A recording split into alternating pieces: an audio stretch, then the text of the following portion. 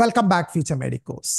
இன்னைக்கு என்டிஏ வந்து NEET UG 2024 related results, complete results release பண்ணியிருக்காங்க.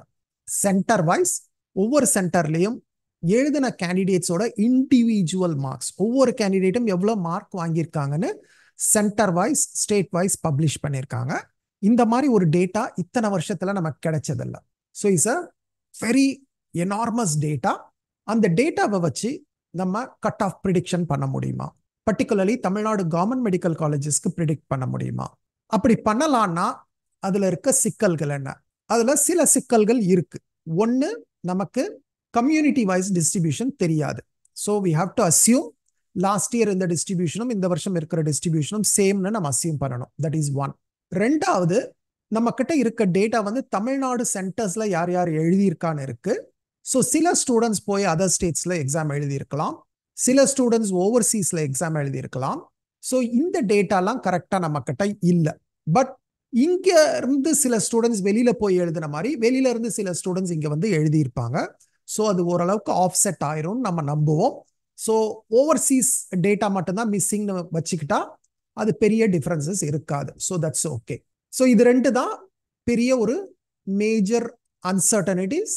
பட் ஐ திங்க் அந்த அன்சர்டனிட்டிஸ் இருந்தாலும் we can do a prediction. அந்த ப்ரிடிக்ஷன் ஓரளவுக்கு க்ளோஸா இருக்கும்ன்றதுல எனக்கு நம்பிக்கை இருக்கு. Come let's go and see the prediction. So இந்த வீடியோவில் நம்ம பார்க்க போறது தமிழ்நாடு கவர்மெண்ட் மெடிக்கல் காலேஜஸ்க்கு என்ன கட் ஆஃப் 2024ல இருக்கலாம்னு ஒரு ப்ரிடிக்ஷன் பண்றோம். இந்த ப்ரிடிக்ஷன் எப்படி பண்றோம்? we are looking at 2021ல என்ன கட் ஆஃப் ரேங்க் இருந்தது, 2022ல என்ன கட் ஆஃப் ரேங்க் இருந்தது, 2023ல என்ன கட் ஆஃப் ரேங்க் இருந்தது. ஸோ லாஸ்ட் 3 இயர்ஸை கம்பேர் பண்ணி அதுல பெரிய ஃபிளக்சுவேஷன்ஸ் இல்லைன்ற பட்சத்துல we can try to predict 2024ஓட cut off ரேங்க்கும் என்ன இருக்கும்னு ஓரளவுக்கு ப்ரிடிக்ட் பண்ணலாம். இந்த கட் ஆஃப் ரேங்க் நான் காட்டுறது வந்து ஜென்ரல் ரேங்க். கம்யூனிட்டி ரேங்க் நமக்கு தெரியாது, அதனால கம்யூனிட்டி ரேங்கை ப்ரிடிக்ட் பண்ண முடியாது. ஸோ ஜென்ரல் ரேங்க் என்ன இருந்தது, அந்த ரேங்க்குக்கு என்டிஏ டேட்டால இருந்து இந்த வருஷத்துக்கான ஸ்கோர் என்ன இருக்குன்றத வச்சுதான் இந்த ப்ரிடிக்ஷன் நம்ம பண்றோம். ஸோ ஓசி லாஸ்ட் 3 இயர்ஸ்ல பாத்தீங்கன்னா பெரிய டிஃபரன்சஸே இல்லை. 1416 general rank Tamil Nadu rank, 1429, 1442. So ஒரு 13 ரேங்க் இன்க்ரீஸ் ஆயிருக்கு. அந்த 13 ரேங்க்ல பெரிய ஸ்கோர் எல்லாம் ஒன்றும் டிஃபரன்ஸ் வராது, கிட்டத்தட்ட அதே ஸ்கோர் தான் இருக்கும். So ரஃப்லி it will be around 652 marks. So 1-2 mark plus minus இருக்கலாம். மேபி இட் குட் பி 650ல இருந்து 654 மாறலாம். பட் கிட்டத்தட்ட 652 ஓரளவுக்கு will be around the score.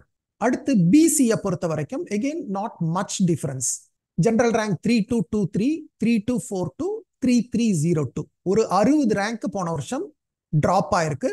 But அந்த 60 ரேங்க் again பெரிய டிஃபரன்சஸ் வராது. மேபி ஒரு மார்க் கிட்ட டிஃபரன்ஸ் வந்தா அதிகம்.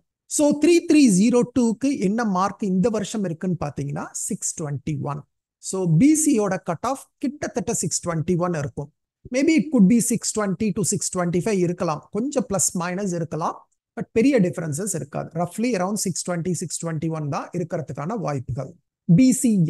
பிசிஎம்லயும் again பார்த்தீங்கன்னா பெரிய டிஃபரன்சஸ் இல்லை. 4186, 4258. அஃப்கோர்ஸ் 22ல இருந்து 23க்கு பார்த்தீங்கன்னா ஒரு கிட்டத்தட்ட ஒரு 180 ரேங்க்ஸ் டிஃபரன்சஸ் வந்திருக்கு.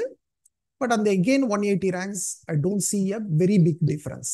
ஸோ 4071 ரெஃபரன்ஸா எடுத்துக்கிட்டோம்னா கிட்டத்தட்ட 610 மார்க் வருது.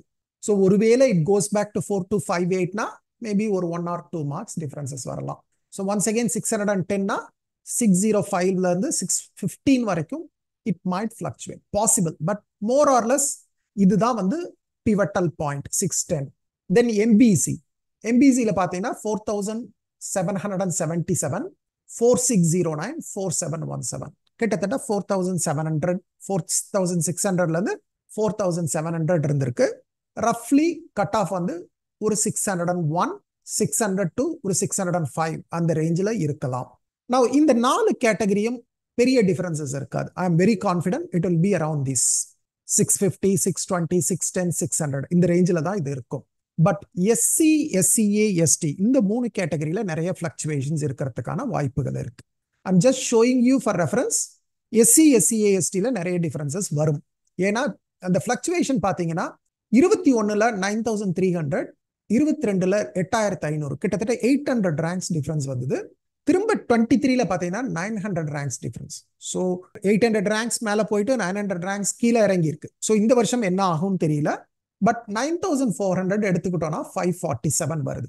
So it could be somewhere between ஒரு 540ல இருந்து 560க்குள்ளார வேரி ஆகலாம் எஸ்சிக்கு. எஸ்சி ஏவும் திரும்ப ஃபிளக்சுவேஷன் பார்த்தீங்கன்னா 12800 அப்புறம் 10400 கிட்டத்தட்ட 2400 ரேங்க்ஸ் இன்க்ரீஸ் ஆயிருக்கு.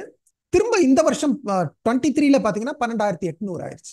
அது ஏன் இந்த 2022 மட்டும் மேலே போனுச்சுன்னு எனக்கும் தெரியல. ஜஸ்ட் ஐ சி தட் இது 12,800ல இருந்து 10,400 போயிட்டு திரும்ப 12,800 கீழே இறங்கிடுச்சு.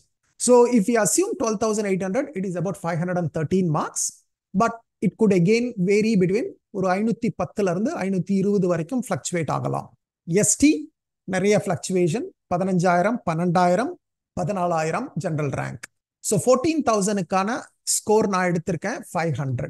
So once again it good fluctuate somewhere between ஒரு 495ல இருந்து 510 வரைக்கும் ஃபிளக்சுவேட் ஆகலாம். இந்த எஸ்சி எஸ்சிஏ எஸ்டியில் நிறைய ஃபிளக்சுவேஷன்ஸ் இருக்க வாய்ப்புகள் இருக்கு. But OC BC BCM MBC பெரிய டிஃபரன்சஸ் இருக்காதுன்றது தான் என்னுடைய நம்பிக்கை. ஒன்ஸ் அகெயின் இந்த ப்ரிடிக்ஷன்ஸை வச்சு சீட்டு கிடைக்கும் கிடைக்காதுன்றத முடிவு பண்ணாதீங்க. அதை யாராலையும் முடிவு பண்ண முடியாது. கவுன்சிலிங் ஸ்டார்ட் ஆகட்டும், டோட்டல் சீட் மேட்ரிக்ஸ் வரட்டும், எனிதிங் கேன் சேஞ்ச். பட் இது எதுக்கு நம்ம பண்றோம்? This is to give you an idea. இப்போ ஃபார் எக்ஸாம்பிள் ஒரு ஓசி கேண்டிடேட் 620 மார்க்ஸ் வாங்கியிருக்காருன்னா அவருக்கு கவர்மெண்ட் காலேஜஸ் கிடைக்கிறதுக்கான வாய்ப்புகள் ரொம்ப ரொம்ப கம்மி. So he has to be prepared mentally. அடுத்து என்ன plan? should he go to government quota in private colleges? அதுக்கு ரெடியா இருக்காரா? இல்ல கவர்மெண்ட் காலேஜஸ்ல பிடிஎஸ் படிக்கணும்னு ஆசைப்படுறாரா? அல்லது நீட் ரிப்பீட் பண்ணணும்னு நினைக்கிறாரா? What is Dhar plan? அந்த பிளானுக்கு ஓரளவுக்கு அட்வான்ஸ் பிளானிங் பண்றதுக்கான ஸ்கோர் தான் இதை நம்ம கொடுத்துருக்கோம். ஸோ ஃபைனல் டெசிஷன் எதுவும் இதை வச்சு எடுக்கக்கூடாது. இது எல்லாமே ஒரு அட்வான்ஸ் பிளானிங், ஒரு கைடன்ஸுக்கு. Actual cut off will vary. அது நம்ம கையில இல்ல, அது கடவுள் கையில இருக்கு. தேங்க்யூ. பாய் பாய்.